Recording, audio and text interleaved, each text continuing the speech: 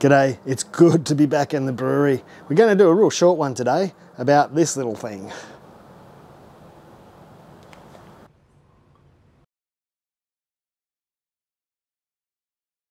What does it do? It replaces these handles. Why is that a good thing? Well, they're easy to knock, especially if you got them quite loose. It's one of the reasons I really hated those brass ones that originally came out. I just went to find one, but I think I've thrown them all out. They look like this.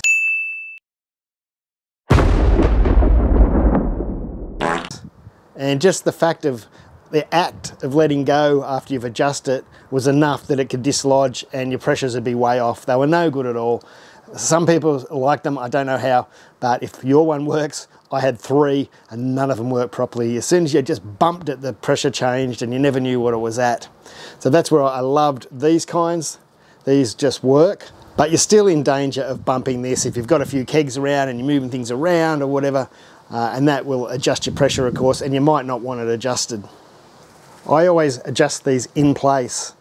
I don't think it's right to have a fitting where you can hook this straight up to your gas bottle and try and adjust it on there. I don't find the pressures match up. I think it's too much pressure straight from the gas bottle into here and it doesn't work. I just think it's a lot more accurate to put pressure in the vessel you're using, close this up, stick that on your vessel and then adjust it to the pressure you want in position.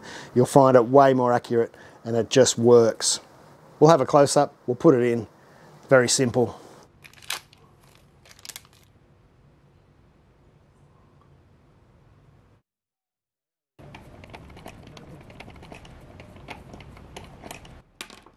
And slide that in.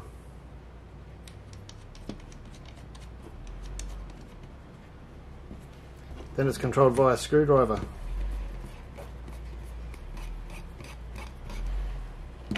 I did that real easy on the table, but just remember that there is a spring under this handle and you could lose it if you tip it up. That spring is going to fall out there.